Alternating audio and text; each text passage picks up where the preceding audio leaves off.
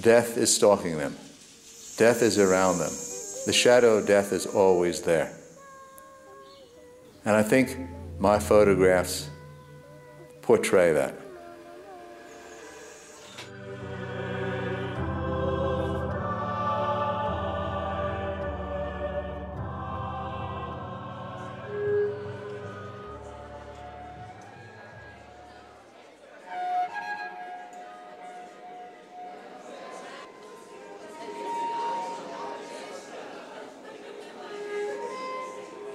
Ultimately, these photographs will go beyond what I did with my life, beyond who I was, what I was, and have their own being in themselves.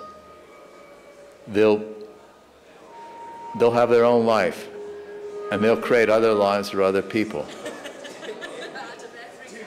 And I think, that's ultimately the essence of the history of art, that the art becomes more important than the person who created the art.